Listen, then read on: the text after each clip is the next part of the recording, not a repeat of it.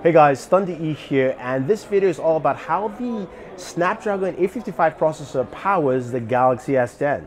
And you're wondering, wait, the device is not out. I know, but I'm out here in Maui at, of course, Snapdragon Summit, and Samsung's VP came out and said, look, we're gonna have a device beginning of next year running the 855 processor with 5G.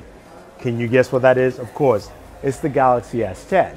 Now, a couple of key features from the Snapdragon 855 processor that I think are really vital for the Galaxy S10. Now let's start off with the very first one. For me, that is audio, and specifically aptX Adaptive. What I like about it is the fact that it allows you to listen to high-res audio, CD quality at lower bit rates. So we can have lower bit rates and better power efficiency for listening to audio, which is really, really good. Now, some of you might think, okay, how is that beneficial? It means, okay, if you're streaming audio and it's at a lower bit rate, you can still get that high-res audio. If you're gaming, you can still get that high-res, clean audio as well. Now, the other thing too is actually fixes one of my pet peeves I've had on Android devices. I'm listening to music on my Galaxy Note 9, I put it in my pocket, I start getting some signal distortion. With aptX Adaptive, that actually is gone. So you put it in your back pocket or in your jeans, nada. You can actually listen to the high-res audio and enjoy it. Now, the second feature I think is really important is that under-display fingerprint sensor, which is ultrasonic. We've heard rumblings and rumors that the Galaxy S10 will have it, and now, well, you know what? Qualcomm has said, look, we've got that technology. What's cool about this is that if you've got oily fingers, if you've got dirt on your hands, if your hands are wet, doesn't matter, it will work, and you will get, of course, your fingers red, and it's more secure because it does an ultrasonic mapping of your fingers, which is really, really cool and means it's more secure. So can't wait to actually check this out on the Galaxy S10. Now, our third feature that I think, of course, a lot of people will like is the fact that this device can now actually record video with bokeh backgrounds. Now, we all love that as YouTubers.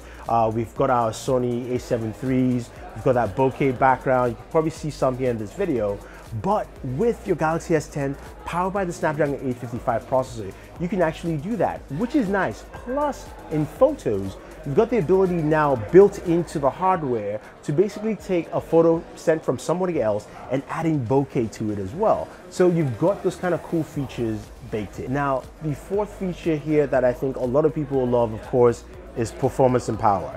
The Snapdragon 855 processor promises 45% more power in the CPU than last year. I mean, that is ridiculous. It's almost 50%.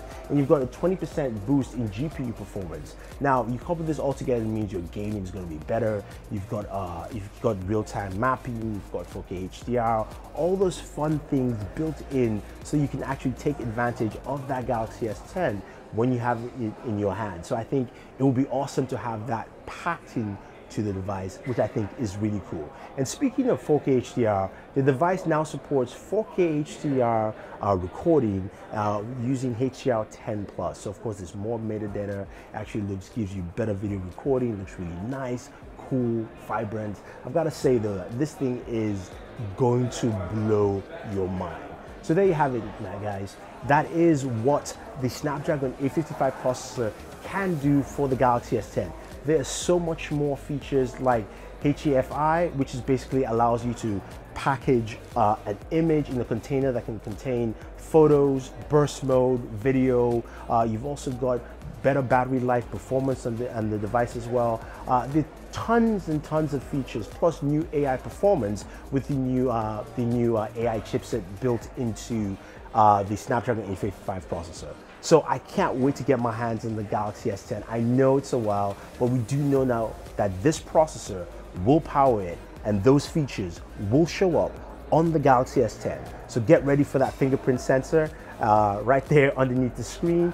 Get ready, of course, for some much better audio, much better video capture, and an awesome device overall. So if you have any questions or any comments, let me know. If you want to find out more, use the link down below. And don't forget to like and subscribe to the channel. This is Thunder E saying thank you, and I'm gonna go back and enjoy Maui, guys. Bye.